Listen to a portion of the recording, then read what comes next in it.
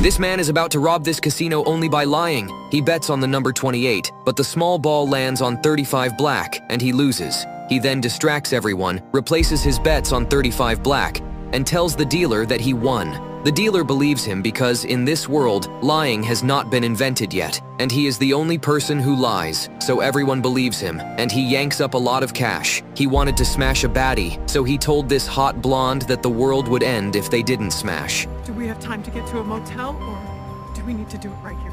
He takes the homeless man to the bank, lies about the cash he has in his account, and gives all of the money to the homeless man. This is now like a superpower for him, and he uses it not only for him, but also for other people, making them happy. He now wanted to skyrocket his career as a screenplay writer, so he wrote a really shit script and took it to his boss. He tells his boss and his colleagues that this is the greatest script of all time, and they all believe him, so he becomes a really successful writer.